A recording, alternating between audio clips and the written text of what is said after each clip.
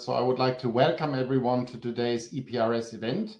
Today's event is about the enlargement of the European Union. We are taking the 50 years of the first enlargement of what was then the European Communities in 1973 as a starting point. At that time, the community of the 6 member states was enlarged for the first time by the United Kingdom, the Republic of Ireland, and Denmark.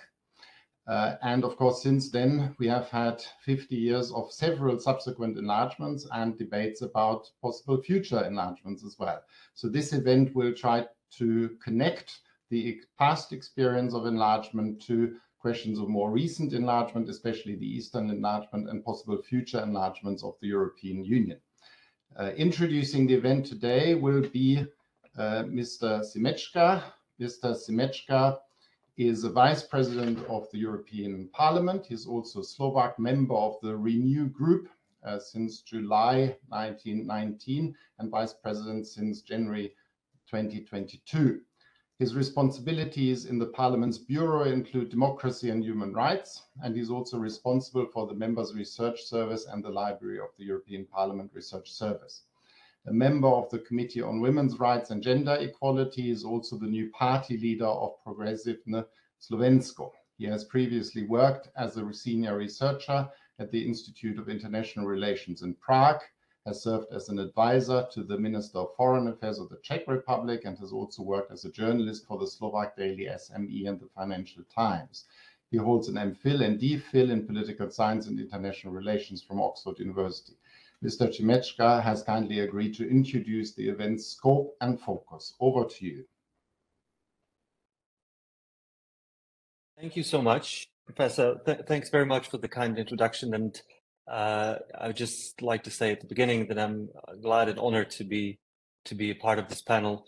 And just to say that I won't be speaking to the substance and of the matter, because that's what our experts are for, but I'd like to just briefly kind of outline the key questions and issues that are later to be touched upon. And just as a brief remark at the very beginning, I mean, I think this is, and I would like to thank the EPRS for organizing this, not just because it's 50 years of the enlargement of the UK and Ireland and Denmark, but it's also, you know, extremely important to talk about enlargement as such at this particular juncture, when we have decisions on Ukraine, on Moldova looming. We're in the middle of a discussion on how to reinvigorate enlargement in the Western Balkans. What will the decisions on Ukraine and Moldova, possibly Georgia, mean for the Western Balkans and for EU's enlargement policy as such? So I think it's also, from this perspective, a very, very timely debate. And I have to say also that it's also from the historical perspective, it seems to me that enlargement has somehow always been with the European Union. That there's never been a point in time in the history of the EU where it wasn't enlarging, or it wasn't in the business of enlargement, or negotiating accession, or implementing an accession. So in this sense, it continues. And of course, but now we're focused on the enlargement 50 years ago. And as Professor KAISER said, this was the UK, Denmark, and Ireland on the 1st of January 1973. At that time, it should be mentioned that Norway was also in the process of negotiating accession, but then there was a negative referendum result, so it did not join. Of course, at that time, we already had, as the European Union, an accession or an association agreement with Greece, and there was a prospect of membership for Greece. And there was also rumored a possible application for membership by Spain, still under Franco at that time. So this was the context in which these 3 countries joined. And when I said at the beginning that enlargement was always with us and it was always part of EU policymaking, and it was often demands from countries that wanted to join or wanted to associate with the EU that has propelled the discussion and have been until the present day. And of course, one of the key notions here is what are the conditions for membership, and this has been an ongoing discussion which was more and more, you know, became clearer and clearer and sharper as the time went on.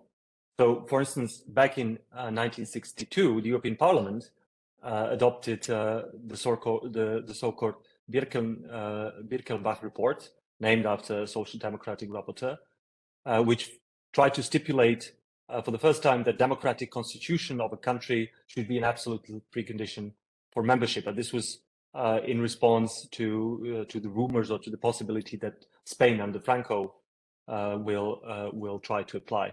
And since then, it was a long journey to the definition of conditions for membership, or to the specification of those conditions. Of course, everyone knows about the Copenhagen criteria, but then they were finally also ingrained in the Lisbon Treaty. One of the other points of discussions that was always present in enlargement policy and in debates about enlargement policy was this question, or this contrast or juxtaposition of deepening versus widening. So whether enlarging the EU would necessarily have to mean that it would stop deepening the integration, that it would hamper its institutional, economic, and cultural integration, because as the EU, that was the logic, because as the EU grew wider, it cannot possibly at the same time grow deeper. My personal point here is that the last enlargement, the big enlargement, of which my country Slovakia was part of, disproved that logic. But it was an ongoing debate, and in fact, it was sometimes also used politically. You could say that UK's Prime Minister Margaret Thatcher at the time wanted to use fast enlargement of the EU also perhaps as a way of slowing down the internal deepening.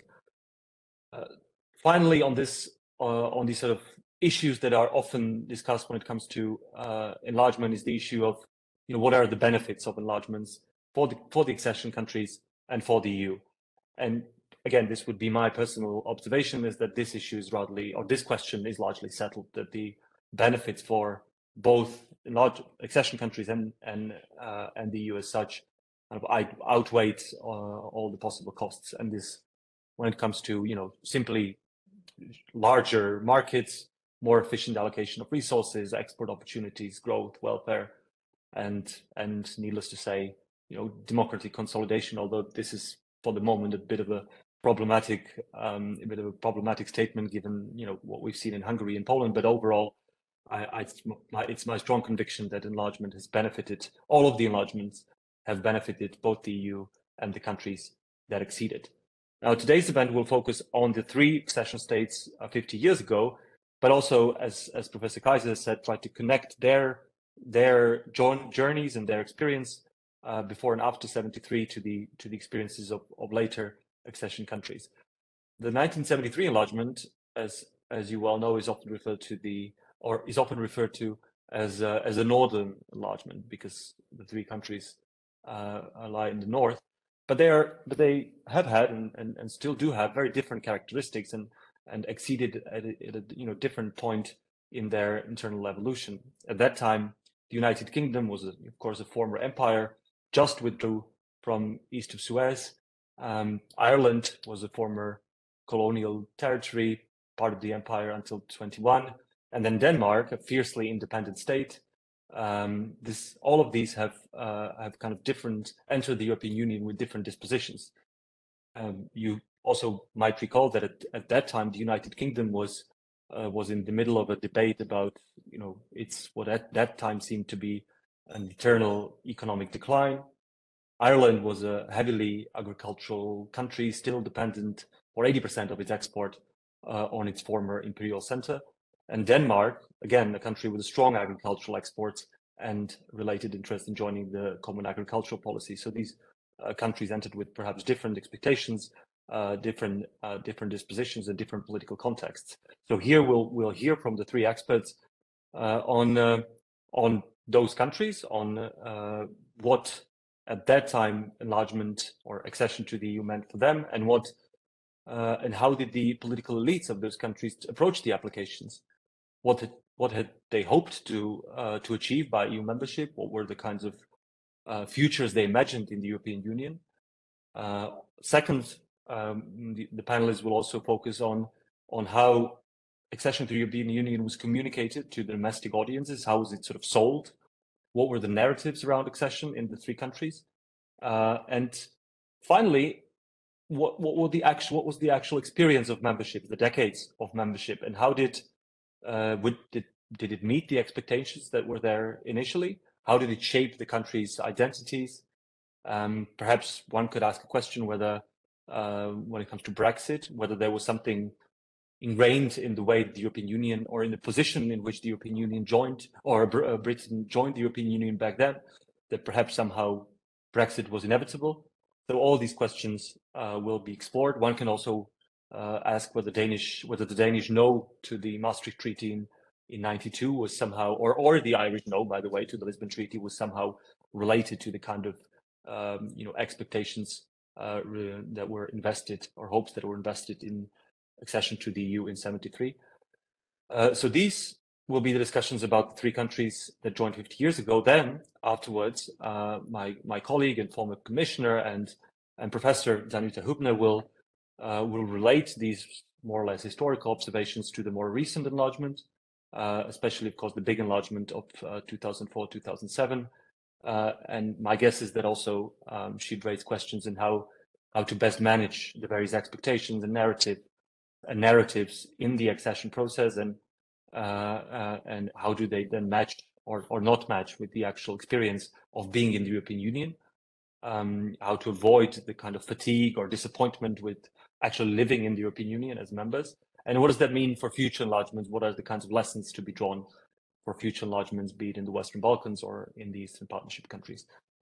So I would like at this point to also officially, from my side, welcome the panel participants. Apart from MEP and Professor Danuta HÜBNER, we have Professors Piers, LUDLOW, Brigid LAFFAN, and Morten RASMUSSEN.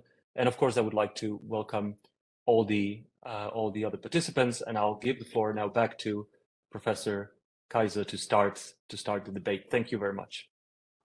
Thank you very much, Mr. ŠIMEČKA, for this very thoughtful conceptual introduction to today's event. Thank you. And we are now going to start, as you've already explained, by three presentations on the individual country cases. We'll start with the United Kingdom, not because, in the words of a former president of the European Parliament who told me this the other day, because we've finally gotten rid of that problem, but because the United Kingdom's application for membership, of course, first launched in 1961, was, as we'll probably learn from Brigid LAFFAN and Morten RASMUSSEN, for different reasons, was important for these two other countries to also launch their own applications. So I think it's for that reason that we will start with the United Kingdom. And the presentation about the United Kingdom's case will be by Piers LUDLOW, Professor Piers LUDLOW. He's Professor of International History at the London School of Economics. He's a specialist in the history of Western Europe since 1945, and in particular the historical roots of the integration process and the development of the present-day EU.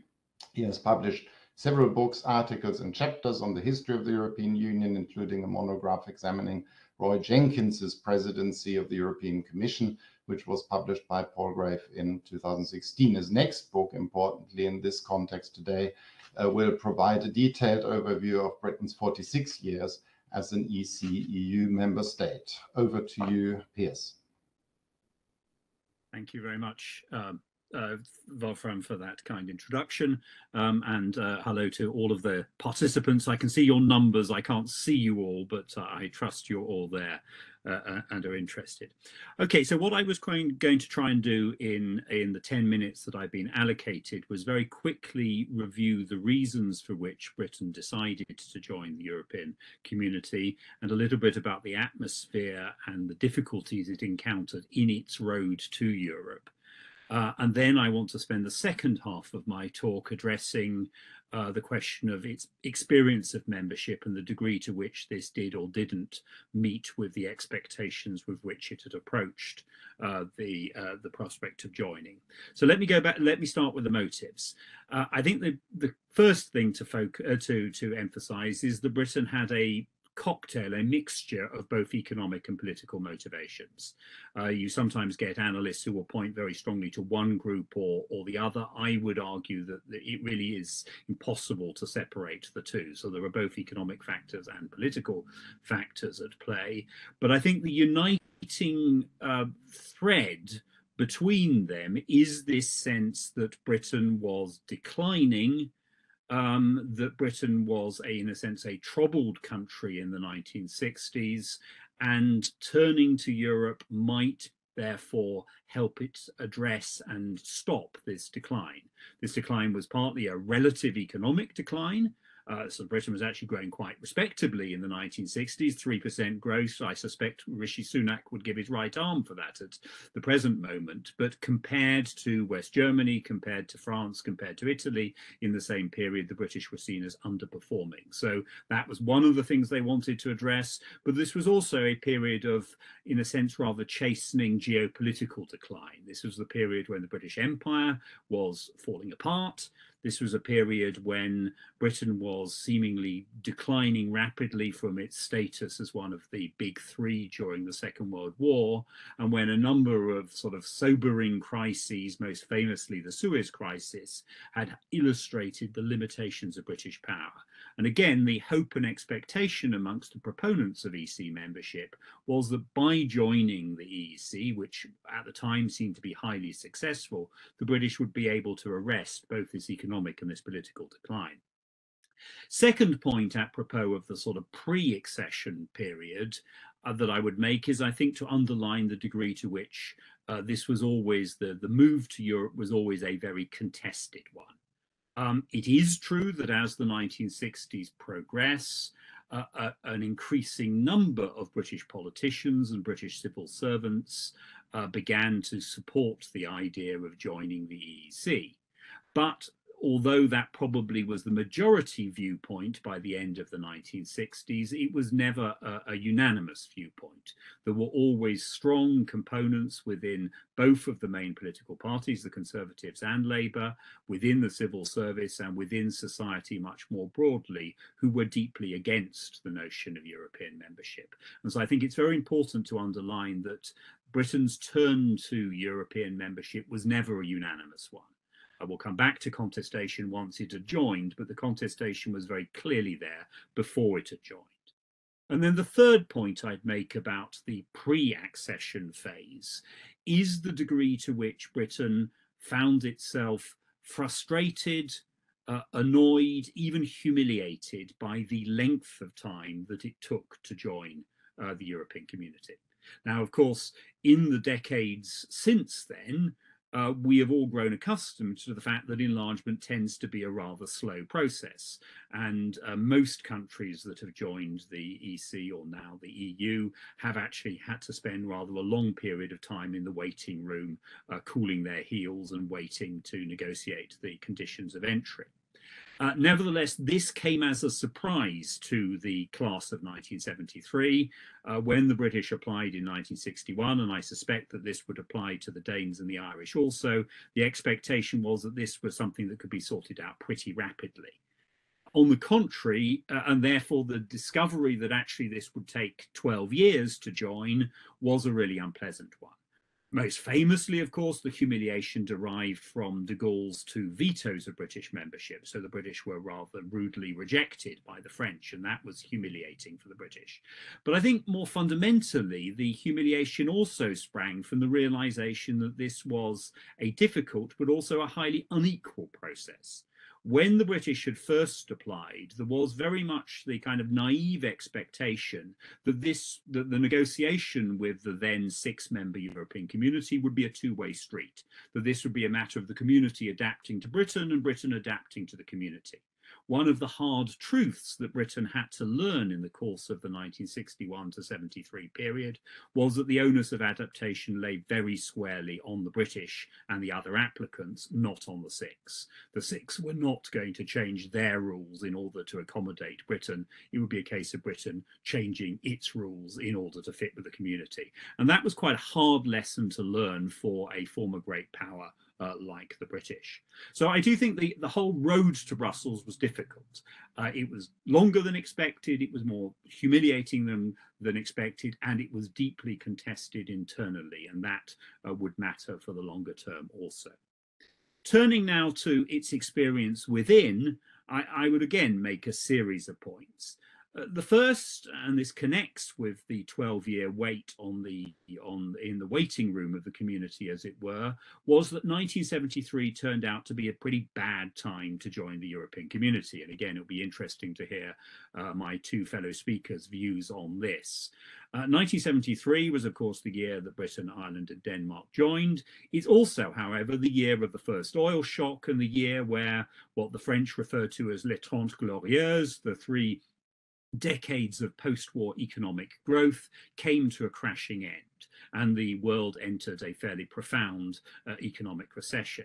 Now, the reason that this matters in the context of a discussion of enlargement is that this very much destroyed the expectation on the part of those British who had led the application process that joining the European community would usher in a period of strong economic growth. I don't think Britain's economic problems in the 1970s were because it had joined the European community, but they were certainly very real problems, and joining the EEC was not therefore associated with the sort of economic success that the founder members had enjoyed, but was instead associated with a period of economic turmoil. And I think that straight away put things on a difficult footing.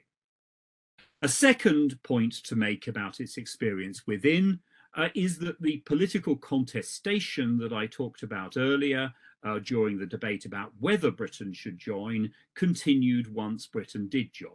This was one of those cases where the wedding bells, if you want, of 1973 didn't end the discussion about whether or not this couple was made for each other, but instead was in many ways just the beginning of a renewed debate. Within 2 years of joining in 1975, the British found themselves holding their first in-out referendum. Now that came to a very different result from the 2016 one, in that by a 2/3 to 1/3 majority, the British voted to remain. Nevertheless, the mere fact that it had held this in-out referendum and the spectacle of the then Labour government deeply divided between ministers who wanted to stay in and ministers who wanted to get out was an indication of how the contestation about British membership continued long after accession. And this would remain the case for many, many years. Indeed, I remember in the early 1990s, the then British permanent representative in Brussels, David Hannay, making a speech in Brussels where he commented that the 1992 general election, which was just about to be fought, would be the first general election that Britain had ever had where both the main parties fighting it, Labour and the Conservatives, were both strongly in favour of continuing EC membership. And that would turn out to be a once-off because, of course, John Major won that election, but his government was then very quickly split over the issue of Europe. And by the time you get to the next election in 1997, the Tories had begun their long slide into increasing Euroscepticism. So 1992 stands out as a kind of aberration, namely the only period where the British were in a sense unanimous that they wanted to be part of the EEC. A third point to make quickly about Britain's experience of membership is the non-appearance of what all British leaders had assumed Britain would gain once it joined the European community, namely leadership of the European community. One of the points that unites Harold Macmillan, Harold Wilson, and Edward Heath, namely the leaders who were associated with Britain's membership bids, was that once Britain joined, it would quickly become a leader of the process. Now, in some ways it did, but it never really felt that way. I think if you look objectively at the British experience, there were a number of moments where the British were quite important in leading Europe, but they perceived themselves and indeed gloried in their reputation as an awkward partner. They were always the odd one out. They glorified in the fact that meeting after meeting, European Council after European Council, the British leader was, in a sense, the person saying no, no, no, or swinging a handbag, to think of Mrs. Thatcher, but she was only one of many British leaders to strike these disagreements. And so the British they expected to lead, but instead they constantly felt, rightly or wrongly, that actually Europe continued to be something that was led by others, particularly France and Germany, and that became a source of resentment. Finally, I would end with the observation that despite this dissatisfaction and this ongoing contestation, the British and Britain was profoundly transformed by its membership of the European Community, the European Union. We spent 46 years within the ECEU, and although that time was full of fights and battles, it was also a time when the British economy, when British society, when British politics, when many aspects of the British way of life, from the way in which we play football to the fashion in what we eat and the way in which we greet one another, all of these things were profoundly transformed by a European membership. And one of the reasons why Brexit has proved so traumatic is that, in a sense, we are still discovering how much of our day-to-day assumptions, how much of our expectations of what normality was, were actually wrapped up with British membership. And it's only now that we've lost it that we're beginning to realise that the expectation of easily being able to cross the channel, to take just a topical example, or the expectation that Spanish tomatoes would quickly find their way into our shops, all of those expectations turn out to have been predicated on a European membership that did transform us, even though we were, on the whole, very loath to acknowledge that it was doing so. But I'll end there. Thank you. Thank you very much, Piers, for these very insightful comments. I remember or recall that George Brown, the Labour Party foreign minister, very pro-European in the late 1960s, said to his German counterpart, Willy Brandt from the German Social Democrats, "Willy, let us in so that we can take the lead." And I'm wondering, but we can perhaps come back to this later, whether the British preoccupation with leadership was, as has been prominently, I think, discussed in the context of the Brexit referendum and the experience since then, was one where you either dominate or you're dominated. And it was difficult, perhaps, for British politicians to get used to the idea of co-leadership or cooperation in leadership, or however you want to phrase it.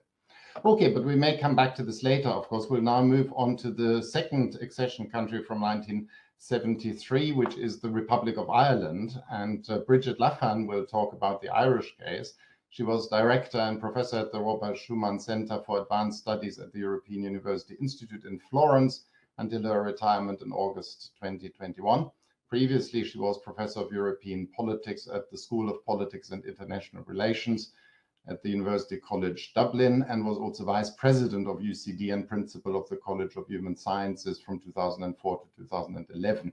In 2012, she was awarded the Thesaurus Award for Outstanding Research on European Integration. Her latest book, The EU 27 Response to Brexit, co-authored with Stefan Telle, has just come out with Palgrave Macmillan. Brigid, we're very happy to have you here today with us. Thank you. Good afternoon, everyone. And obviously, to distill 50 years of Ireland's engagement with the EU and then the reasons for its membership is difficult in 10 minutes. But what I will try to do is distill the fundamentals. In terms of the reasons for Ireland's membership of the EU, the most important thing, I think, to say is that it was a project for Ireland's future. It was the culmination of an internal change in domestic economic policy from the end of the 1950s onwards. Ireland, right through the 1950s, had remained very protectionist. In 1958, the then Prime Minister Taoiseach, Sean Lemass, and his most senior civil servant decided Ireland needed a fundamental change and needed to look outwards. So Lemass, an old man in a hurry, wanted to shape Ireland for the future. So it was very much future oriented. And despite the fact of the vetoes of Ireland's membership during the 1960s, the constant refrain was prepare, prepare, prepare, because Ireland will be an EU member state at some stage. The second reason was, of course, dependence on the United Kingdom. Ireland, still in the 1950s into the 1960s, was a regional component of the British economy, heavily dependent on exports to the United Kingdom and particularly of agricultural products. But EU membership held the beguiling prospect that it would deliver freedom and sovereignty. In other words, not only did Ireland have to join because of dependence on the UK, but it could, through membership, become interdependent with the UK. And the third was prosperity. That search, Ireland was the first wholly poor state to join the EU, with per capita incomes of about 50% the EU average, still in 1973. So it was, other countries had joined with regional problems and poor areas, but Ireland was a poor country when it joined. And just to give you a sense of that, mortality rates for men were, men lived to, on average, the age of 68 and women to 73. That's the Ireland that joined in 1973. But it also was the settled will of the Irish people to join, and in a referendum in March 1972, 83% of the Irish electorate voted to join the EU. So it was not contested, nor were there divides within the political parties. There was only one political party in Parliament that opposed membership. That was the small left-wing Labour Party, but it in fact went into government within months of Ireland's membership and fully accepted the will of the Irish people. So unlike the United Kingdom, EU membership was not contested in the political elite, nor was it contested in Irish society.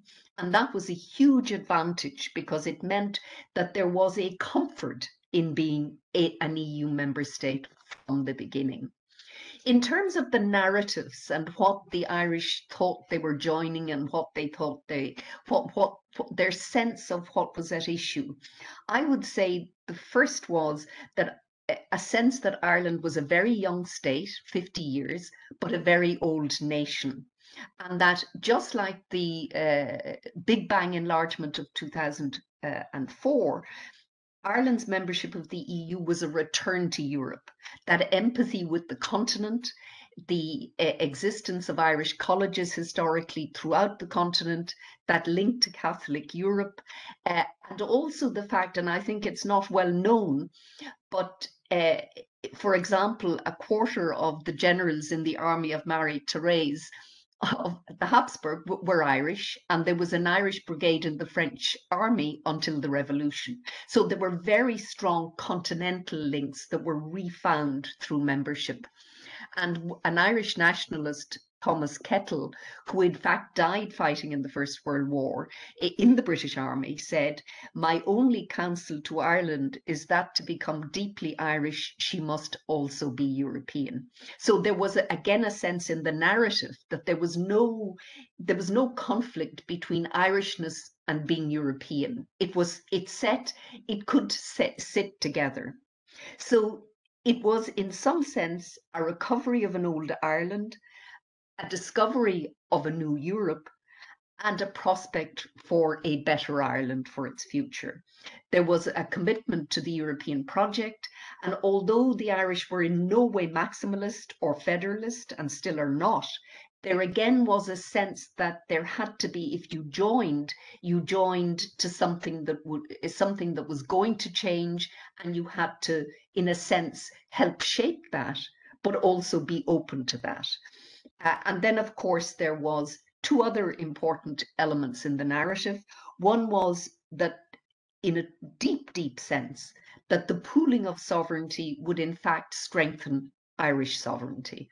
It was not sovereignty was not being lost, it was being enriched. And then, of course, the prospect of the economy. There was, again, a very strong narrative around the economy. So poor Ireland joined in 1973.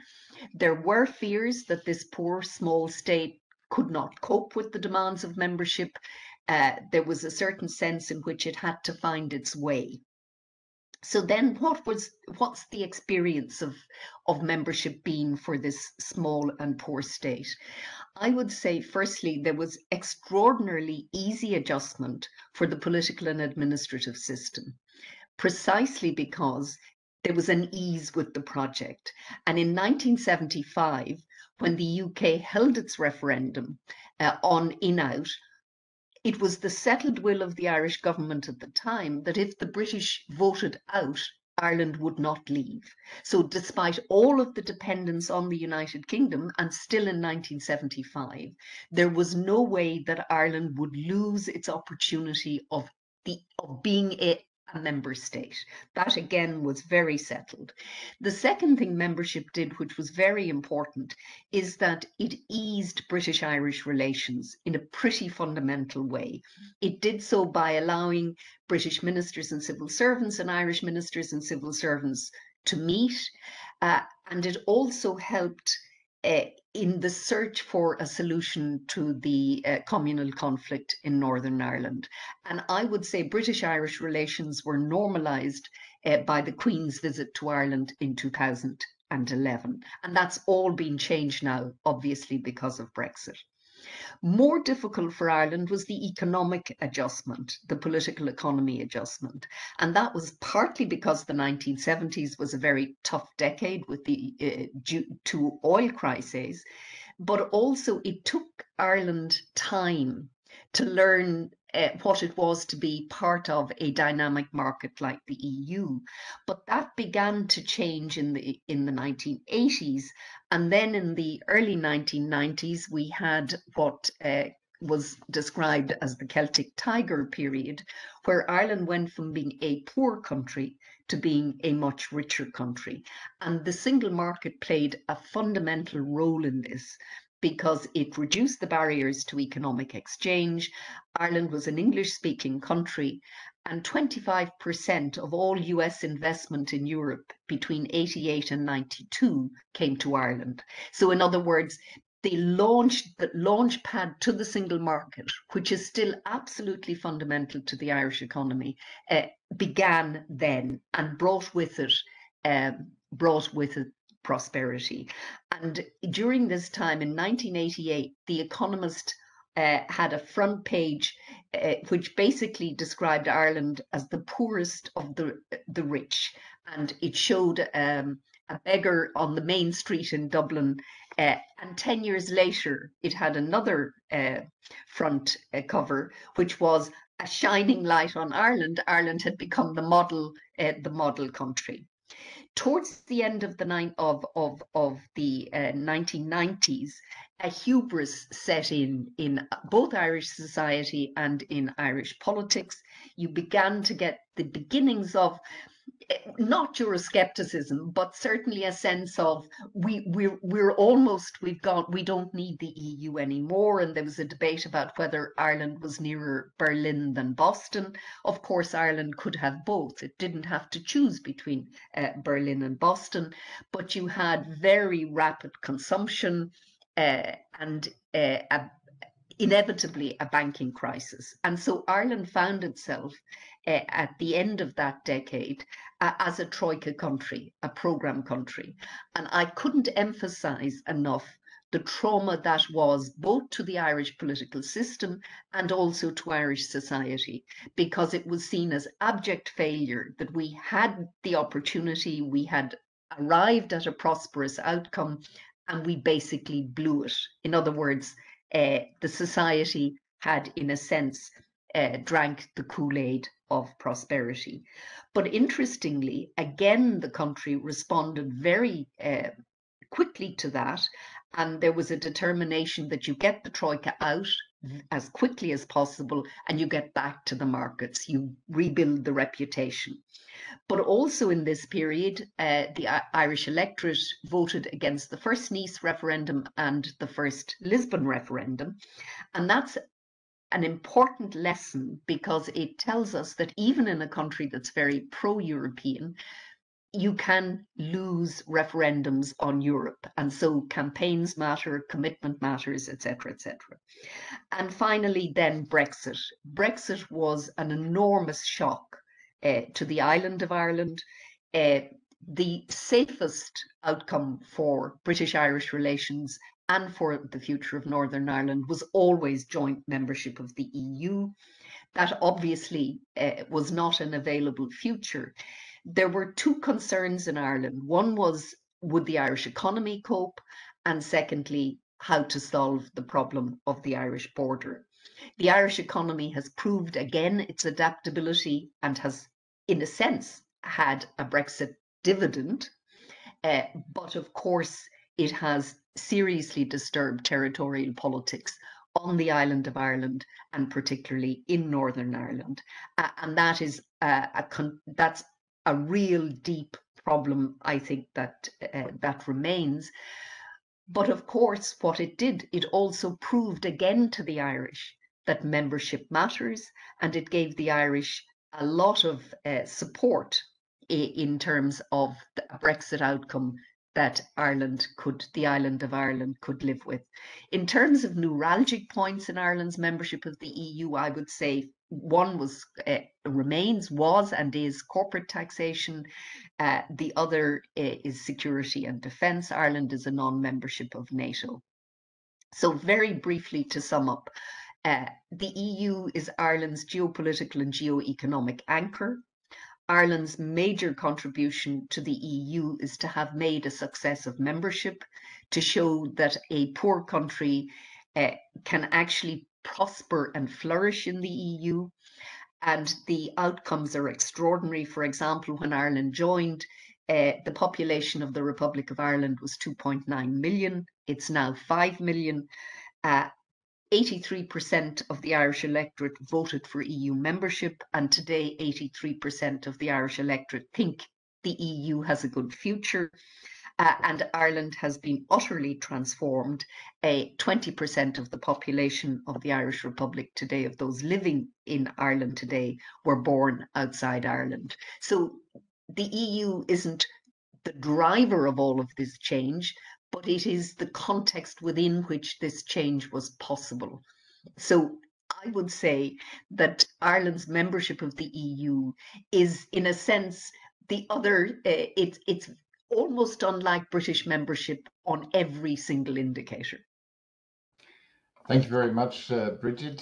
One point that you haven't perhaps talked about as much as you could have done, and that we can perhaps come back to later, is the profound cultural transformation that Ireland has undergone as a result of membership. At least when you look at it from the outside in the 1960s, of course, the Republic of Ireland is still a staunchly Catholic conservative country. And over time perhaps has become more mainstream in its terms of its cultural attitudes and forms of behavior as well, in addition to the socioeconomic modernization that you prioritize perhaps somewhat more in your presentation.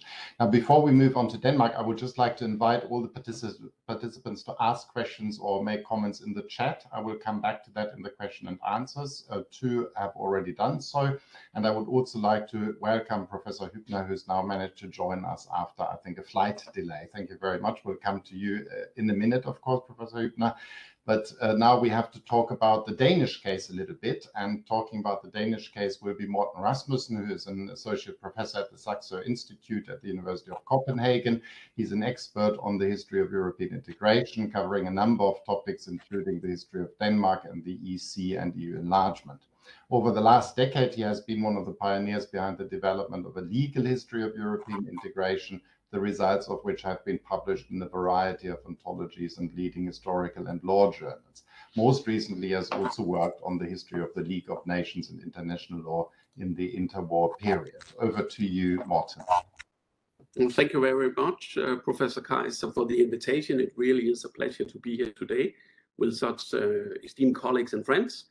I'm also honored to be part of the panel, really, because it's quite a privilege for a researcher to be able to share some insights with members of the European Parliament, employees of the European Parliament. So I have been looking forward to this event.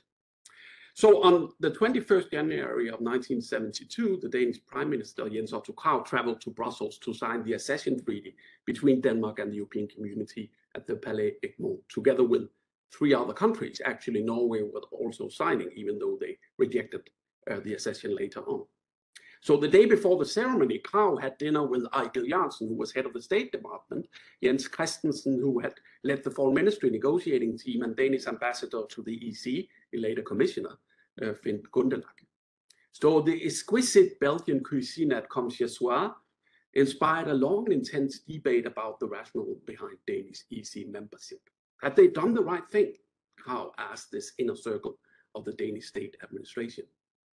To Krag, Western European commercial liberalization and economic integration in the post-war years, if Britain joined the EC, would force Denmark to do the same. If Denmark stayed out, the viability of the agricultural sector would be seriously endangered, Danish industrial exports would suffer, and ultimately the Danish welfare state would become unaffordable. However, the decision to join was clearly one of the most fateful and decisive of Danish 20th century history. What was, of course, unknown at the time were the future political consequences of EC membership. After a long night's talk, the conclusion of the debate was that even if, which seemed unlikely at the time, the EC might develop into a United States of Europe, this was not necessarily the worst outcome. Considering how endangered Danish statehood had been between 1864 and 1945, a future as a member state of a peaceful and prosperous United Europe was surely preferable. Today, Klaus' prediction has almost come true. Denmark is now part of the European Union that is deeply integrated, although perhaps not truly federal, and has, for all its faults and flaws, becomes a key tool for providing an economic order for Europe and European stability and peace. So in the following, I will begin by looking back to the decades following the Second World War in order to explain why Denmark joined in 1972, and also look at how the road to membership shaped Denmark's position and role inside the EC. And then in conclusion, I will shortly discuss Denmark's experience as a member of the EC and then the EU. Britain had, along with the Scandinavian countries, been quite skeptical towards initiatives of continental Europe, partly because the cooperation envisaged in the post-war years would be supranational. However, from 1958 onwards, it was clear, at least to the British governments, that if the common market planned by the European communities actually succeeded, Britain would have to join. So to British Prime Minister in the early 60s, Macmillan, there was no doubt the economic future of Britain would then be in the European communities. Trade with the former colonies of the Commonwealth would not secure high sustained economic growth, as mentioned by Professor LUDLOW. Likewise, the Prime Minister of the early 70s, Edward Heath, realized that in the longer run, Britain had to join European foreign cooperation to strengthen her geopolitical position in an Atlantic world where the US support to Europe might eventually weaken or stop. So from 1961 to 69, the enlargement of the EC was at the top of the agenda, but of course, as it's well known, it was blocked by Charles de Gaulle. He stepped down in 1969, and finally the EC was ready for an enlargement. Denmark was politically and economically to be found in the Western camp. As a member of NATO from 1949, Denmark was an integrated part of the defense of Western Europe. With regard to the Western European attempts to cooperate and liberalize trade, Denmark largely followed Britain's lead. When the British decided to join the EC in 1961, Denmark's future was logically also in the EC. All the major NATO powers of Western Europe would then be part of the EC, and around 70% of Danish exports would also be directed to the bloc, including the large majority of Danish agricultural exports. Nevertheless, joining the EC was a controversial move in Denmark. Danish perception on having a unique welfare state and a Nordic democratic model, in contrast to the failure of continental democracy in the interwar period, flourished on the center-left and left-wing of Danish politics. As a result, opposition to the EC membership was relatively strong in the electorate, and in the two old center-left parties, the Social Liberal Party, the Radikale Venstre, and the Social Democratic Party. To most Danes, continental Europe was still seen in this perspective of the interwar period as a danger to Danish independence, to democracy, and to welfare. So when asked about European cooperation, the broad majority of Danes preferred Nordic cooperation. There was little ideological enthusiasm for European unification. The Danish negotiations for membership were conducted first by a center-right government from 1970 to September 1971, and then by a social democratic government under the leadership of Jens Otto Krag, who we started with in the talk. During the negotiations, the Danish strategy was to have as few demands as possible to the transitional period before becoming full member, and with all obligations accepted. Denmark had very strong economic interest in becoming full member as quickly as possible, and therefore tried to behave as a good pupil in the class. However, despite this negotiating strategy, the Social Democratic Party wanted Denmark to officially set out potential opt-outs of Danish membership already before joining. It sounds like something we know with Danish opt-outs. This was to appease the skeptics and opponents in their ranks, and it was crucial for Krag to demonstrate domestically that Denmark did not just lay down and let the EC run over Danish interests. Instead, it was underlined that Denmark supported a national veto right in the EC and would not accept any step towards economic and monetary union that was at the agenda in the early 70s, or tax harmonization for that sake, that might endanger the Danish welfare model. So when the new social democratic government came into power in October 71, the new market minister, as it was called, Ivar Nørgaard, traveled to Brussels to emphasize these future opt-outs to a surprise council of ministers. In the end, the conditions of Danish EC membership were negotiated relatively unproblematically, and in reality, the opt-outs concerned not the EC of the day, but rather a potential future. This did not mean, however, that the conditions were not politically important. The Danish decision to join would ultimately be taken by means of a referendum. This had been agreed by the leaders of the two parties that were most split on the question, the Radikale Venstre and the Social Democratic Party. The challenge was how to secure a yes vote on a question that had proved more controversial than probably believed by most politicians when the enlargement negotiations began. At the organizational level, both the adherents and opponents of Danish EC membership struggled to offer a coherent electoral campaign. The opponents managed for the first time in early 72 to establish a national organization against Danish EC membership out of the many committees and groupings that had emerged since 1961.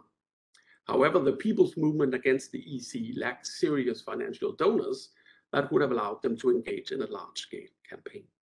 Likewise, the adherents of the EC membership struggled, the trade union movement was split, and therefore the Social Democratic Party consequently lacked funding to campaign.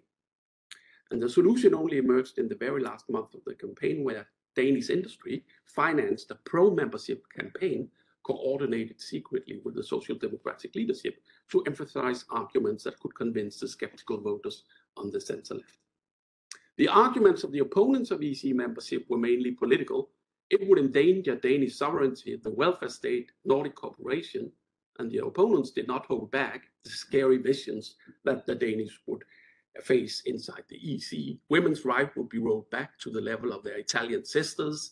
Danish babies would, when they grew up, serve in a new European army that would surely come, and Denmark would join a menacing capitalist association that exploited the third world. In contrast, the arguments of adherents of memberships were both political and economic. The economic arguments were nevertheless the most prominent, and this culminated in the last weeks of campaign run by Danish industry and the Social Democratic Party. Here, the economic benefits of joining were emphasized, and it was pointed out that political consequences would not be too serious. Denmark would not surrender sovereignty on the tax system or welfare. So in the end, there was quite a majority among the electorate that supported Danish EC membership, 63.3%, and 90% of the Danes actually voted, 90% of the electorate. However, underneath this clear victory to the adherents of membership, there was another reality. Opinion polls conducted around the referendum showed that although 66% agreed that membership was economically beneficial, around half of the population opposed the prospect of Danish membership of a future united Europe.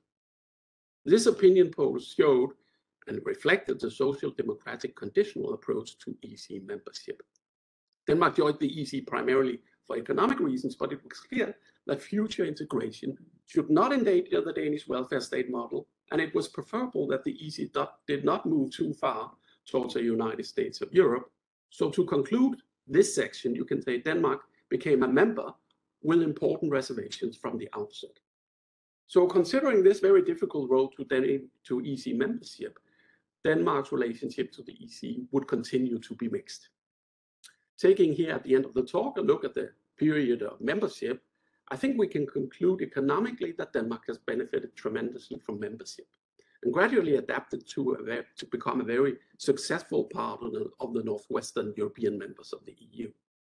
The continued integration of the Danish economy into the common single market has benefited Danish firms, and the importance of Danish agricultural exports ensured that Denmark for many decades were a net beneficiary of the EC budget. Today, Denmark shadows the euro and belongs to the fiscally restrained ordoliberal Northwestern European member states. So economically, it's very hard to refute that Denmark, in a way, found its natural place as a small, open, Northern European economy into this broader European framework of trade and payments. Political story, however, is much more mixed. The conditional acceptance, if you like, of membership really shaped Denmark's relationship to the EC in the decade after joining. Contemporary to 1986, the Danish electorate, if we look at opinion polls, actually support to leave the European community and remain deeply skeptical about any political aspect of the integration process.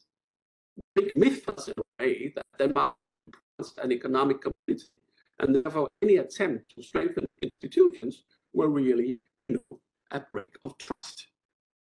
However, this partly changed after a referendum in 1986, where the electorate supported the single European, again, about the single market, and not so much strengthening political union, as his Prime Minister Poul said, the union is completely dead. And that's the message for it. So even though we see a political shift in the late 80s, where the Social Democrats and the Radical events more in a pro-European direction, we end up with a Maastricht Treaty referendum in 1992, where the Danish population actually comes out with a narrow majority against members of the European Union. So you say there the heritage from the referendum in 72 really kicked in, right? Meaning that the political parties at the end of the Cold War had moved towards acceptance of the new Europe that was waiting around the corner. However, the Danish population, the Danish electorate, still this reluctance against a deeply integrated political Europe and European Union. And this ushered in, if you like, a second chronological period where Denmark, after negotiating 4 opt-outs on defense community, the euro, European citizenship, and home and justice affairs, and nevertheless managed to be able to join the European Union with these opt-outs. Several of these opt-outs were later confirmed by individual referendum, including the euro referendum in 2000, where Denmark, the Danish population, rejected with a clear majority to join the euro. However, I would argue that we are actually seeing a change in the last couple of years. So if you like, you can say from the period from the Maastricht Treaty until the last couple of years, until 2017-18, you might have a situation where Denmark was quite happy as a, an opt-out member, if you like, of the European Union.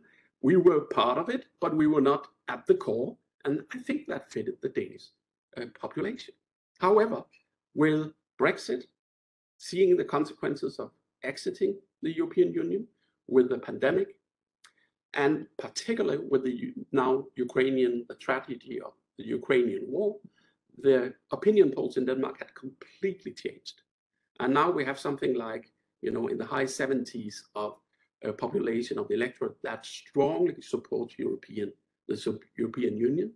And my expectancy of the coming decade is actually that this has created a very significant shift in the Danish electorate in terms of understanding the benefits of Danish membership of the EU, and also finally, if you like, fully accepting that Denmark had found its home in the European Union. Thank you very much. Thank you very much, Morten. You've already taken us into the future here concerning the case of Denmark, and this will allow me to move very quickly on to the presentation now by Danuta HÜBNER, who's been a Polish member of the EPP group in the European Parliament since 2009, serving on both the Committee on Economic and Monetary Affairs and the Committee for International Trade, as well as on the EP delegation for relations with the United States. She's also a member of the Committee on Constitutional Affairs and of the delegation to the EU-UK Partnership Parliamentary Assembly. a professor of economics originally. She was chief negotiator for Poland's membership of the OECD, executive secretary of the European Economic Commission, and deputy secretary general at the United Nations. In Poland, she was head of the office of the Committee for European Integration and was also the country's Minister for European Affairs, overseeing the process of Poland's accession to the European Union before becoming Poland's first commissioner, first for trade, then regional policy. So Danuta HÜBNER, it would be nice if you could talk a little bit about your experience, not of course of all of the enlargements, but the Eastern enlargement of 2004 or 2004 and 7, and also perhaps relate what our academic colleagues have said about the early 1970s and the period since then in terms of the UK's and the Irish and the Danish experience of membership to any prospects for any future enlargements of the European Union. Over to you. Thank you. Thank you very much, Wolfram. And the list of your requests is just extremely long. I don't know if I will meet all the expectations, but thank you very much for the idea, for inviting me also, and for adjusting to also my horrible agenda. And now I'm in the hands of the Swedish IT system. I hope it will survive this half an hour which we still have for our meeting. I would like to start by very briefly just bringing several comments on Europe, which I think are extremely important in our reflection on enlargement. So I would like to say that for me, enlargement policies actually shows that European Union is a living organism, and you can actually see the open door to future integration and enlargement, both territory and content-wise, already in the Schuman Declaration, when it states that Europe will not be made all at once, and also announces the European solidarity. And I see actually the enlargement as a supreme expression of these intentions. So the EU has been always on the move, and you sort of delivered a lot of evidence on this, and its history is the one of change. Still far too often the change delivered in a reactive way. Also, I would say that the tradition of European treaties changes has been rather to codify the past than making them fit for the future. That it's important to remember that the integrated Europe is a community of law. It has values cast in stone, and you cannot negotiate them. You cannot just have your own definitions of the human rights or rule of law. But beyond this common foundation, which I think is extremely important from time to time to make everybody remember about it, this community of both states and citizens, as we say today, has always aimed at integrating the diversity. So it was not about bringing together just as states that fit very well together, but it's about integrating the diversity. And this diversity has been throughout the history of the Union also a source of progress. I also think that what you were saying also would confirm it, that each of the 7 enlargements actually impacted the community, some stronger than others. Each of them, of course, differently, but without any modesty, I would say that this big bang enlargement of 2004 was probably the most consequential for the future of the European Union. We came definitely from the other bank of the river, and for newcomers, it was important that this accession went hand in hand with the transition, or our transition, to market economy and democracy. I think this a coincidence of the two processes was extremely important, I think, for both. And Europe, for us, in the transition to democracy and market, was a guarantee that the changes would be irreversible. And there was this additional value added of the whole process of accession. Accession was for us a guarantee that the changes would be irreversible, but it was also a very transformative experience on many levels, actually. It was also a light in the tunnel showing the direction for the change, and I think it has strong impact also on the transition to democracy and market. It resulted in economic growth. It definitely resulted, was extremely important, in political stability, and also led to enhanced cooperation with the rest of Europe, if I can say this way. It facilitated modernization. It led also to improving living standards and also quality of life of our citizens. We still use this argument of the quality of life that Europe is just now also bringing with the climate policy to Poland. It facilitated the broadly understood process of modernization of all the systems of the state in Poland. Also, I think it opened new educational opportunities, which we cannot, I think, forget when we talk about the Central and Eastern Europe or Central or Eastern Europe in more general terms, and the accession. I think the 2004 enlargement, but also the subsequent to the 2007 with Bulgaria and Romania, and then 2013 when Croatia joined, were very different, I think, from the Western enlargement, if I can just differentiate between the Eastern and Western enlargement. I think the Eastern enlargement showed what I would call today, I wouldn't say it 20 years ago, what I would call today political courage of the European Union. Countries that joined had much lower level of development. It was not just a small Ireland with a bit more than 2 million people at that time, but it was a huge territory with a lower level of development that joined, not the union, that joined the single market, which I think was all the requirements of the single market. People who joined were people with huge hunger for democracy, but also with a very limited experience of democracy and market economy. And we all entered with this baggage, I think, on our shoulders. No wonder that the whole preparatory process was longer and more demanding, and not for political reasons, but also for just transformation reasons, I think, in all areas of our life. I would say that with this enlargement, I think we realized that basically every generation has a chance to change the course of history. And I think we managed to use our chance. I think all new democracies in Central and Eastern Europe had made their choice very clear. We called it return to Europe, and there was a big debate also, and Brigid mentioned this in the context of Ireland, but in Poland we had just very unpleasant, even politically, discussions of those who believed we are returning to Europe and those who were using the language of moving, going, coming, whatever, but not returning to Europe. Of course, it did not happen. As I said, it was lengthy. It did not happen overnight.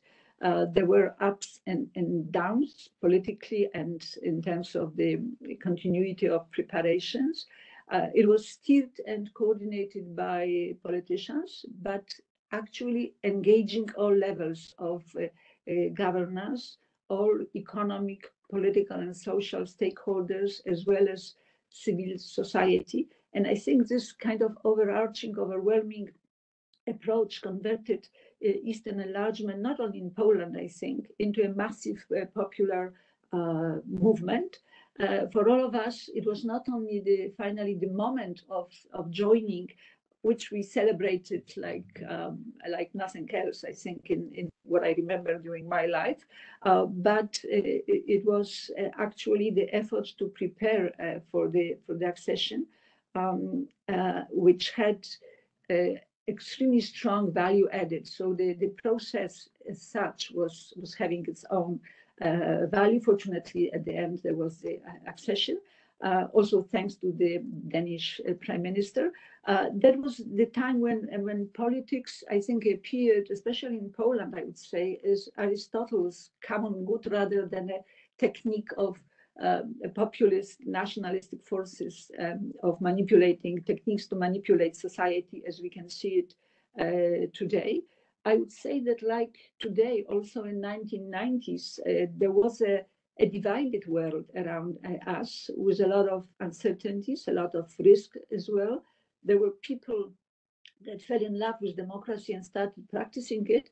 That's true. But there were as well around assertive regimes of autocrats and dictators of all sorts. And for us, for the newcomers, I think sovereignty was an issue that was discussed, but I think sovereignty then meant, and I think also it means for us today, the ability to achieve our strategic goals. And we know, I would say only too well, that outside the European Union, such ability is not conceivable. And I think we also, in general, I would say, because there are of course different views, but in general, I think we also had believed in it more than 20 years ago. And today, nearly 20 years after the accession, Poland's place on this planet continues to be in the European Union, united, active, and assertive in shaping the world. The Union capable of building also international alliances of like-minded democratic countries. And this is, I think, for citizens, because we have to differentiate, as you know, in Poland between citizens and the politicians in power. So Poland's accession, I think, was in this context, first of all, a political process of huge strategic importance. And it was also, like in Finland, I think the issue of security was also, in spite of the fact that we were already in NATO, I think it also played an important role. Economically, it was both a challenge and unprecedented opportunity. A challenge because we were, I think, far beyond, I think, what Ireland was in its time. But it was as well a never experienced administrative effort of a country with practically no tradition of civil service, no tradition of administrative coordination and sharing, with a history of dominant vertical structures, with also decades-long low salaries and low social position of those employed in public administration. So that was our strong weakness, I think, at the moment when we started to the transition, the democratic transition, but also the preparation for the first association and then accession. And on that, I think we needed really a cultural switch. So when we applied finally on the 8th of April 1994, if I can say it this way, maybe it will be easier. So my first task was to build an administrative machinery based on the inspiration that I brought from the French system of interinstitutional SGCI, of interinstitutional coordination. We also copied ENA, so France was a source of a lot of inspiration, even though we always believed that President Chirac never wanted Poland to join the European Union, but we were learning also from others. And I think we really created an extremely efficient administrative system, which practically served us long years, also after accession to the European Union. So it was a fundamental structure, administrative structure for coordinating the entire process, bringing all hands across all levels of public administration on the deck. I will not bore you with stories about this, but it was quite an effort. But I can tell you that important as all those political administrative efforts were, it would not have worked so well if we did not succeed to wake up among all those involved a sense of public mission and emotional engagement. I think that was absolutely fundamental. The feeling of ownership, the feeling of responsibility for this epochal public good of joining the European family of democratic states. So I'm mentioning it because for us, accession was also an emotional process, and there was a lot of evidence showing how even prime ministers were crying when we finalized the negotiations under the Danish presidency in December 2002. We had to build teams of lawyers, translators, interpreters. Centers of information documentation were established. The research centers were also mobilized to work even on the methodology to calculate the costs and benefits of enlargement, because that was for the opposition, anti-European opposition, a very extremely important actually issue, to show that benefits will be bigger than costs. We had to basically train people in about European policies. We had to also build the capacity of media to make them involved on a huge scale communication campaign. We had thousands of teachers across Poland providing European education sort of free of charge, I can say, because it was not in the program. It was just there after hours activities. It was just incredible, I think, effort of this part of Polish society. And the civil society engagement that was just a massive engagement was also extremely useful. That was the time when the Commission was seen as a friend and not as it is today by the ruling government. But in addition to working very closely with the European Commission, which provided help basically on everything, establishing cooperation with member states was also an important element of the preparation, because at that time, as you know, not all the EU member states kept their arms broadly open to that big bang enlargement of 2004. But in short, I would say that preparing the accession in our part of Europe, but especially in Poland, which was the biggest, much bigger than others, candidate, meant actually leaving no stone unturned on all accounts.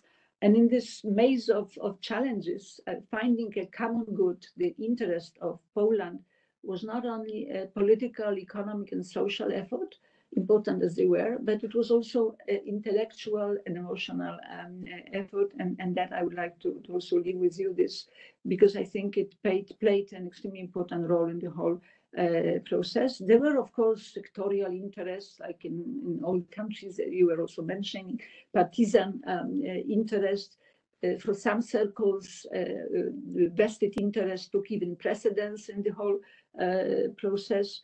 But the most important thing was probably that in Poland, unlike in any other country of those 10 joining at that time, in Poland there was also in the parliament an anti-European opposition, two politically brutal parties that today they don't exist. But in this context of this brutal fight at the national level, let's call it like this, meeting and talking about Europe with local communities, with village leaders, often female leaders, teachers, students, that was actually a pleasure for all of us who were responsible for the whole process. And there you could, confidence and hope actually prevailed. And this is also what we have today, when we have more than 90% of citizens in favor of and happy with the accession, with the membership, and very strongly anti-European government. But I think what is important also to mention is that the success of accession depended also on the political will to deliver political stability, because that was also a dividing issue, and we needed really main political parties to keep this stability. And the platform for this was Parliament, where you had the opposition there, but you had also pro-European parties that were not currently in the government, and they were always just first to criticize the whole team that was responsible for the accession of Poland. This, I think, we continue to keep this political incapacity, I think, for political stability. We keep it in our political system in Poland. That was the time when we didn't use the word fake news, but one could hear a lot of lies about Europe and its integration.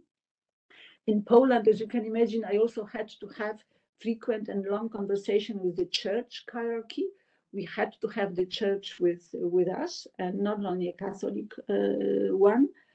So we took also bishops to Brussels, and finally we had the church on the pro-European side.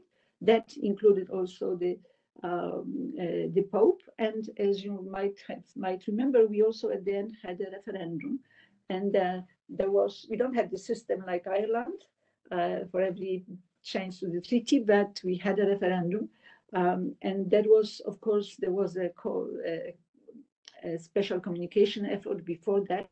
But the smartest thing we did about the referendum was to have the president of Poland agree to a 2-day referendum, which finally brought close to 80% support for the session.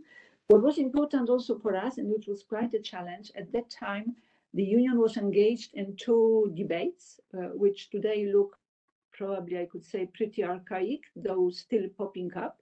But back then, they produced also concerns, fears on our sides. We saw risks in them. The first one was about this famous dilemma, widening versus deepening, and concentrated around the readiness of the Union for further enlargement. Actually, this readiness or preparedness was never defined by anybody, but as a political tool that was used, it actually worked when needed, negatively, I would say. I also think that the current discontent appearing here and there that Poland and Hungary were admitted to the European Union too early is actually a late spatter of that debate. And I think that this debate, long dormant, I would say, was given a final blow now by the process of accession of Ukraine. It turned out that I think in the moment of geopolitical and existential crisis, we are ready as a geopolitical body to undertake extraordinary decisions. And the second debate that was also having impact on our accession on the EU side was this so-called finalité politique debate. Some reduced it to geographical dimension, but here, where of course Article 49 has always been very clear on it. But others focused on institutional shape of European integration.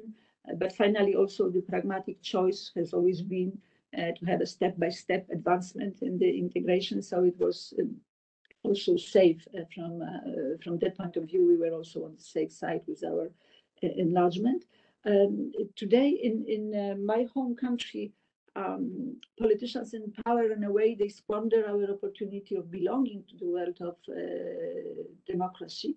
And a lot what we have achieved, and this is just the most frustrating element for all of us who are involved in this, is that a lot of what has been achieved is now at risk. The good sign is this big support of the Polish society. So let me say that also when I'm mentioning the situation in Poland, because I think to be a credible supporter of the next enlargements, and especially of Ukraine's accession, the current Polish government must stop its ideological anti-European aberrations.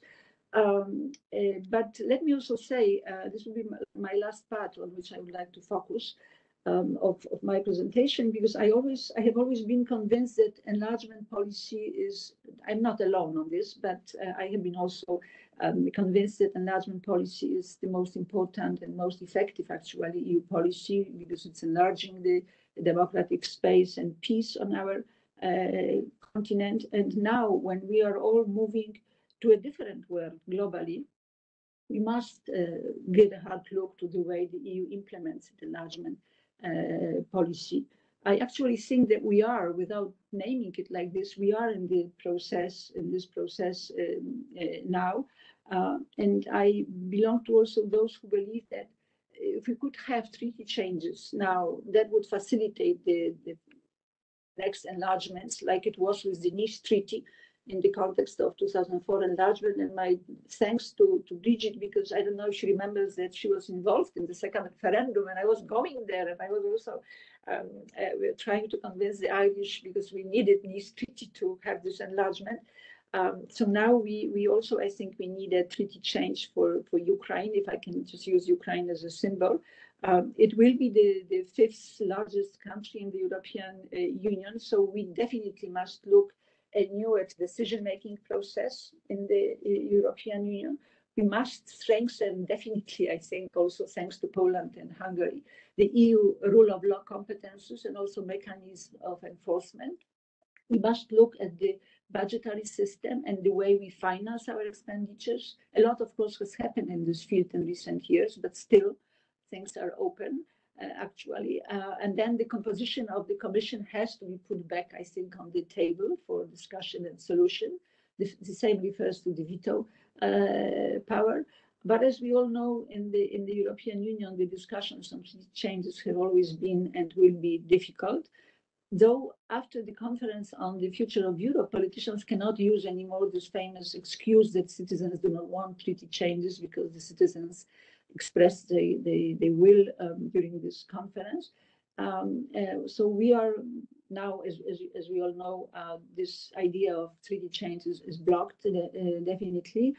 I also think that the geopolitical European community, which is been proposed by the French president for a continent-wide political cooperation, is important, but cannot be seen as alternative to membership.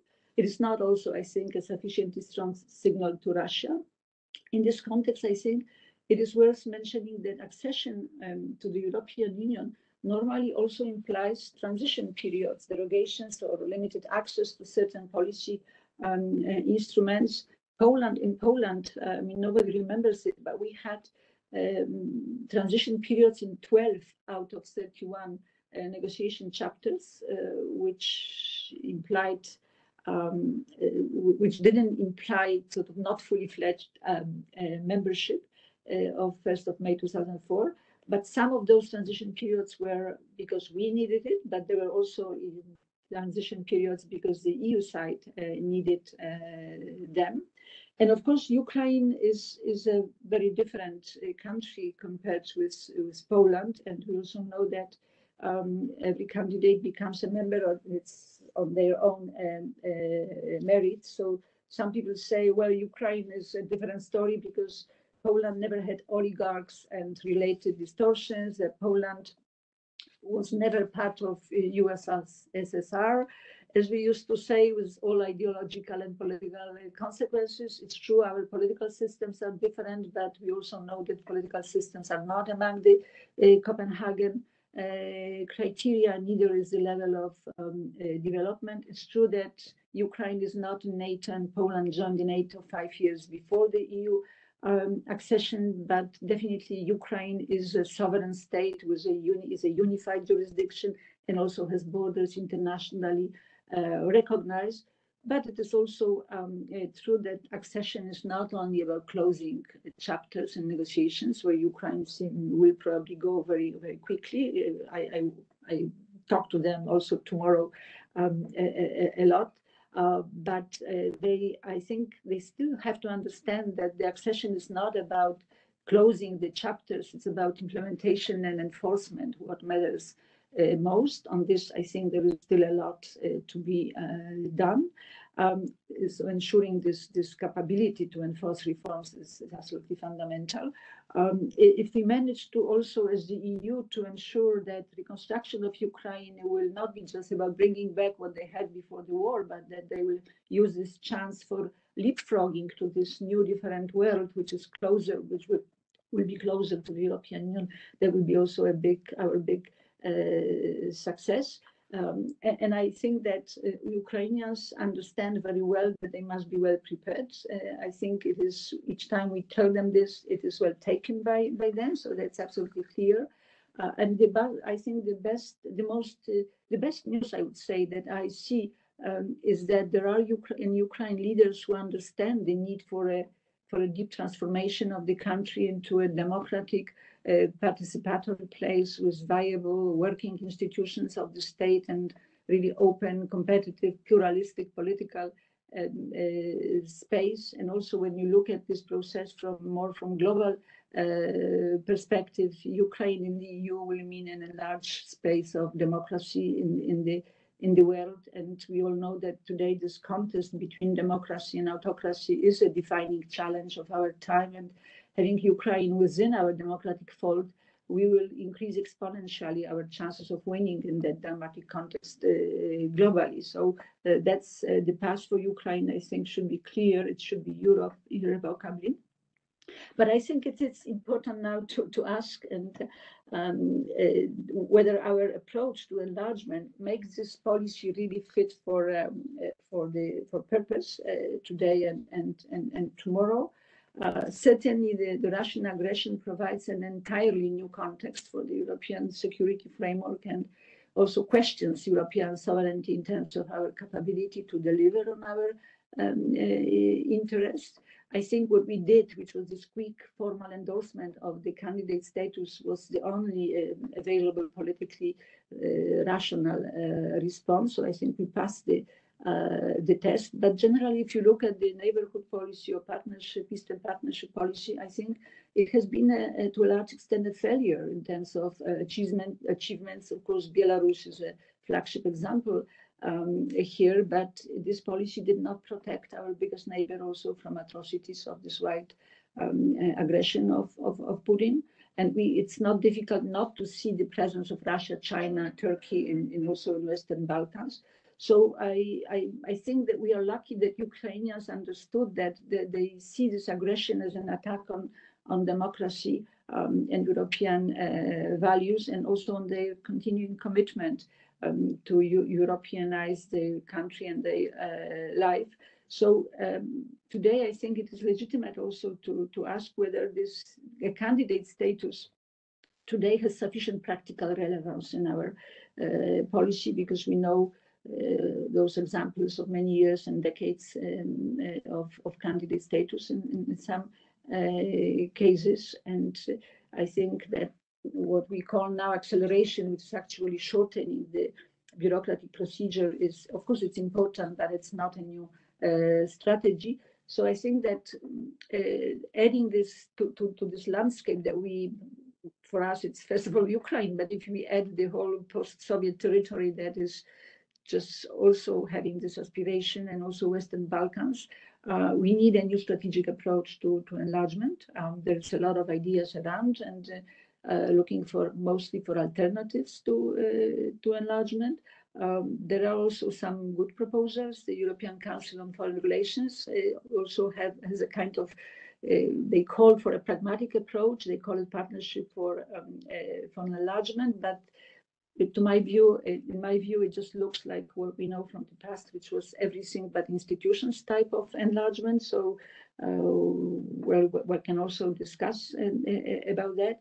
But I think we are facing a challenge of epochal importance, and our geopolitical situation has been transformed profoundly, and we have to rewrite the neighborhood and enlargement policies, and we see that our candidate countries are also geopolitically vulnerable, that they continue with European aspirations. So we have to find a way to anchor them more deeply, rather quickly, before China and Russia will offer them their values and principles. The good thing, and with this I will finish, the good thing is that the Commission, without really sharing it maybe strongly enough with the rest of the world, is doing a lot of additional mini agreements with Ukraine, anchoring them more deeply in a variety of policies and programs.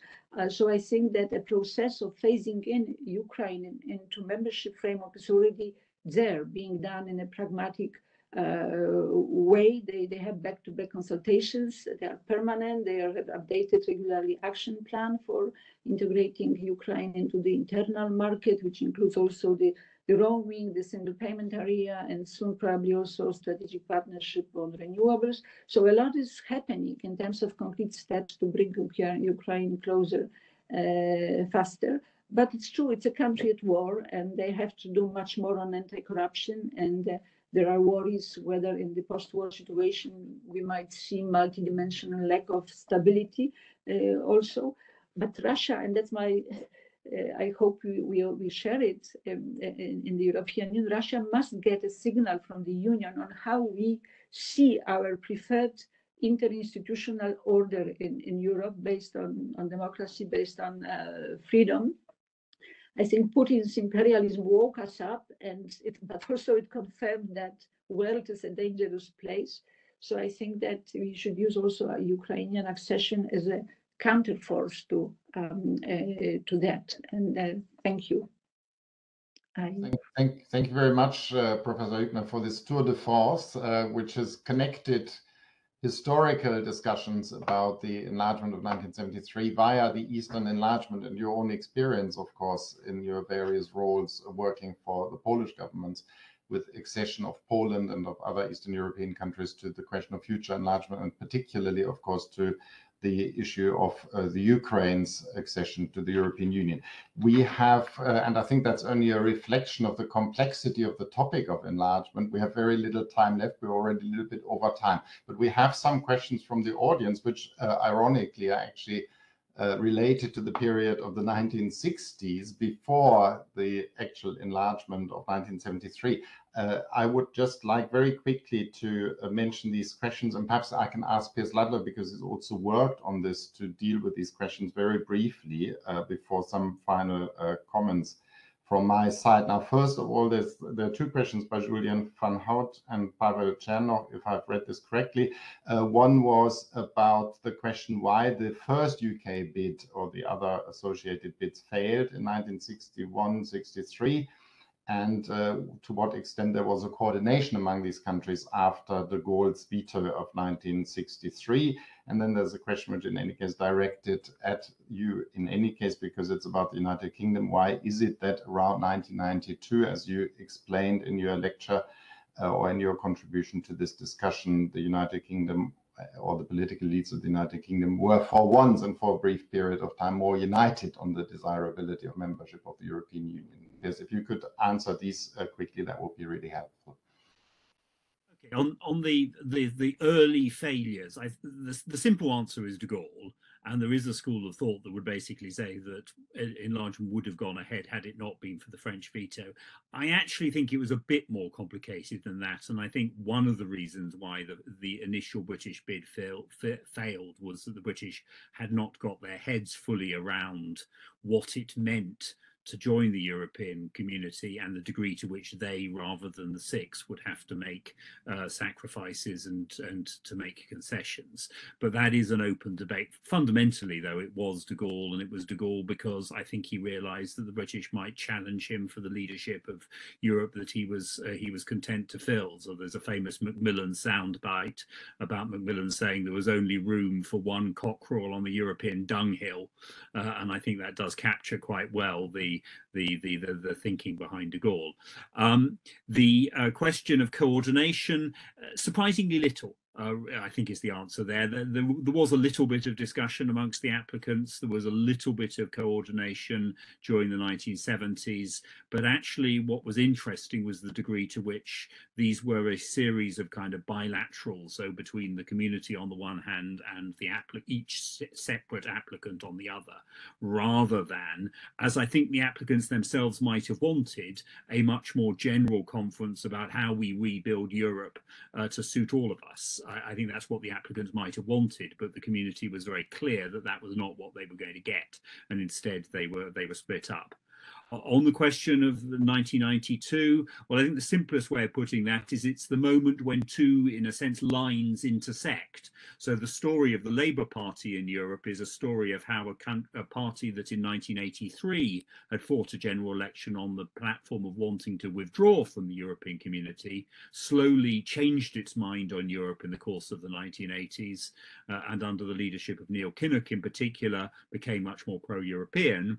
That line crossed with the line heading in the opposite direction of the Conservative Party, which had traditionally been the supporters of European integration in Britain, who under Mrs. Thatcher began to have some doubts, and by the late 1990s had become a very clearly sceptical party. But 1992 is the moment when both of those lines cross, if you want, and they cross at a point where both of the parties are still in favour.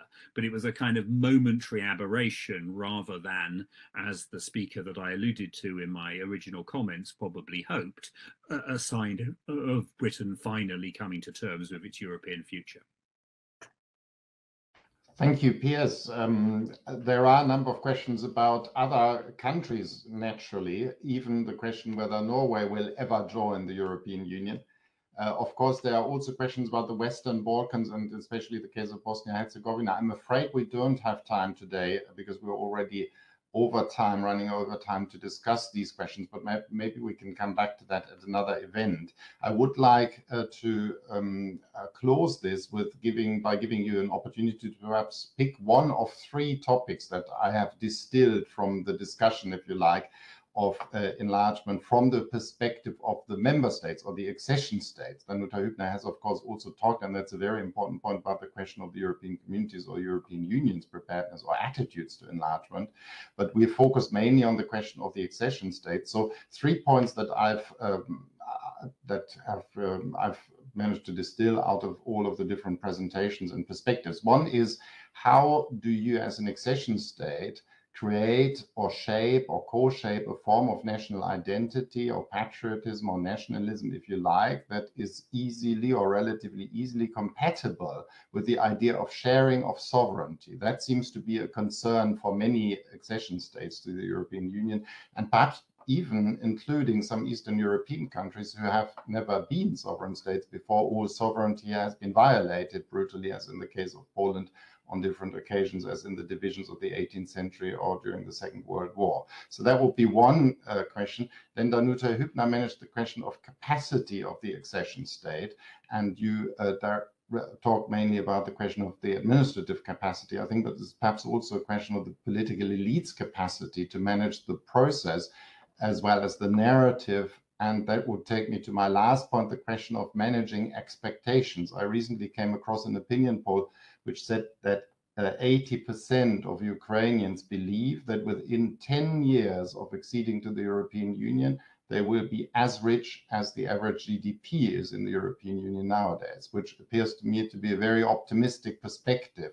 So my question here is, how important is it for political elites or others like the media to manage expectations, to make sure that they are realistic and that they don't lead, as perhaps in the case of the United Kingdom, to disappointments with the actual experience of membership?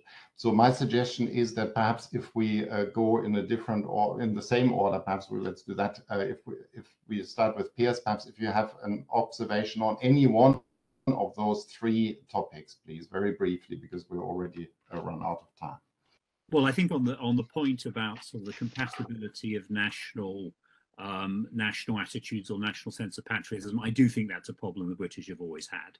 I think that too often this was viewed as a kind of almost a technical decision to join Europe. There was no fundamental reflection about whether this changed what it meant to be Britain, what it meant to be British. There was no real reflection about how British sovereignty could be made compatible with European sovereignty. There was no real sense of multiple identities. I think I'm a bit of an aberration in that I am British, but I also feel European. But I'm not certain that very many of my fellow countrymen would really have honestly been able to say the same. Although interestingly, the only people, there's quite a lot of British have discovered how European they are only after Brexit, and only after that Europeanness has been in a sense removed. So I do think that is an absolutely crucial point, but I'll limit myself to that one. Thanks. Thank you. Brigid? The point about capacity, both political and administrative. It's really important, because to be a member state of the EU is very demanding. It's demanding in terms of the acquis, implementation, enforcement. It's also demanding in terms of the dynamic of integration itself, because no one quite knows where the system is going at any one point or where it may end up. So it's important that countries have a capacity to scan the horizon within the EU, to enter the negotiations very early on neuralgic points, because if they let things get too close to the end, it's too late.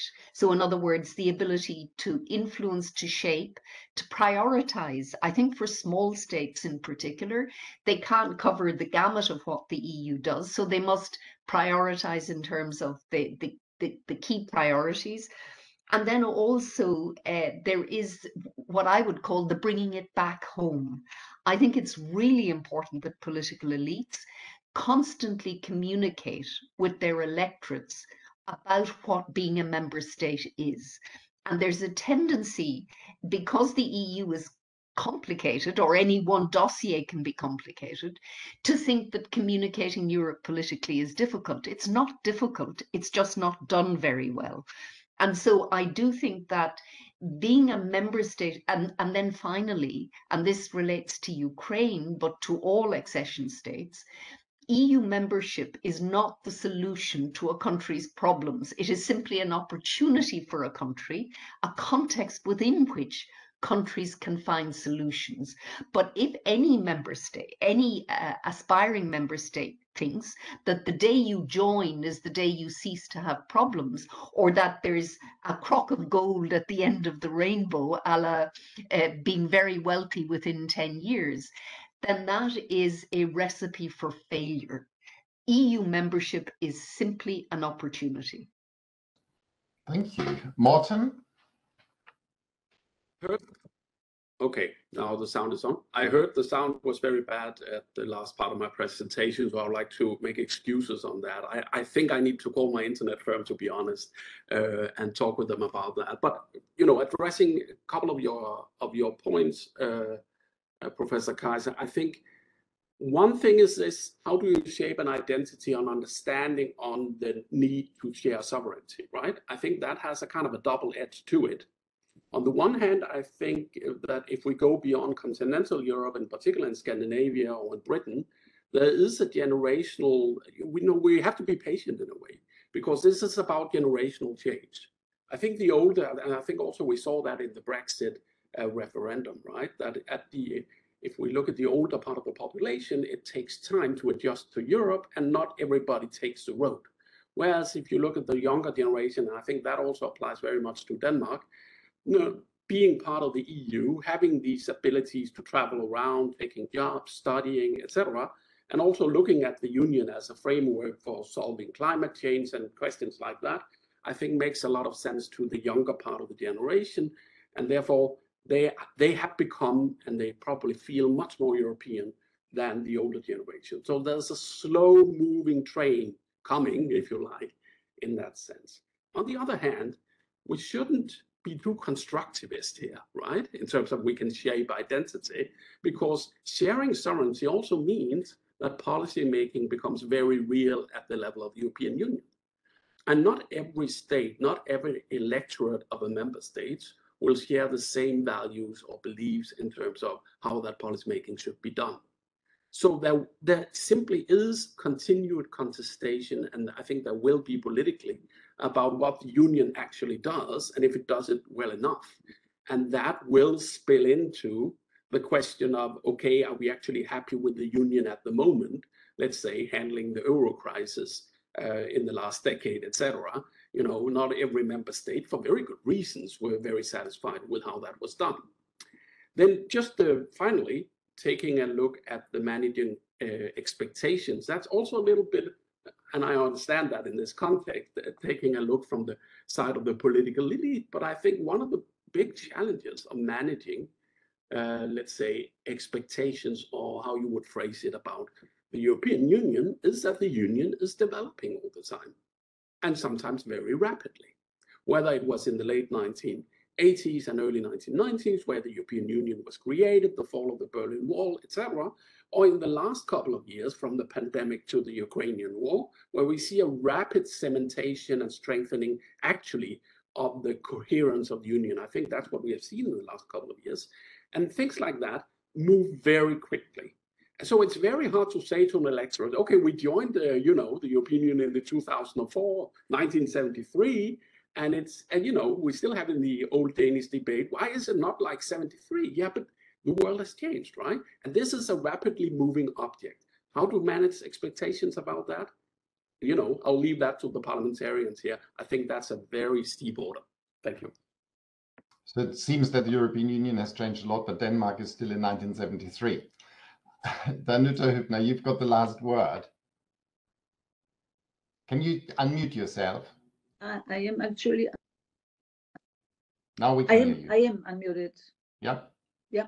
So you put your fingers on things which are extremely important and for years with us. First of all, I think for the political elites, I mean, we cannot change it. That this blame game continues for decades. I think since the Union was born, we continue. We have it for 5 days a week.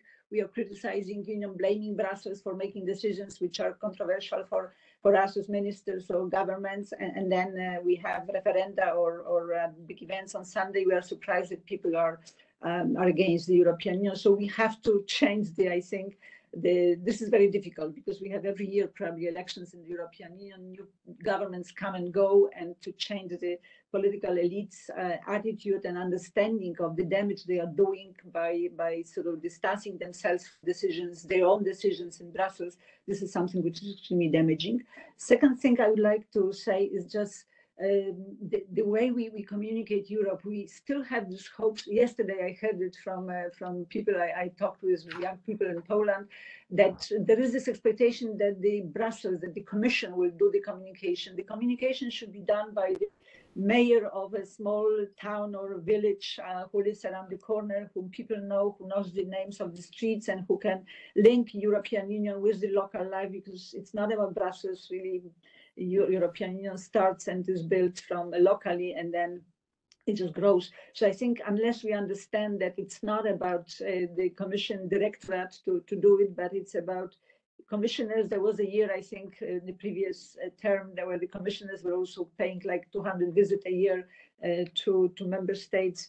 MEPs, what we are doing, I think most of the colleagues come on a national list. They don't have the proper elections, so they are not really communicating with people on European Union, except maybe for moments of elections. So we should all just understand the involvement, personal involvement of all of us and of local people in communicating. Otherwise, we will not make it. And third, the education is fundamental. We don't have education. We have an education, the history of the European Union, what happened in which year, and what individual institutions do, but we don't have education about the links, the involvement, the importance, the sovereignty, all those things that you asked us. I think this should be part of the discussion at school as well. And I think we otherwise we will not build it, because not much has changed on all those issues over the last decades, I would say. So there's still a lot to do, and we have to do it differently simply.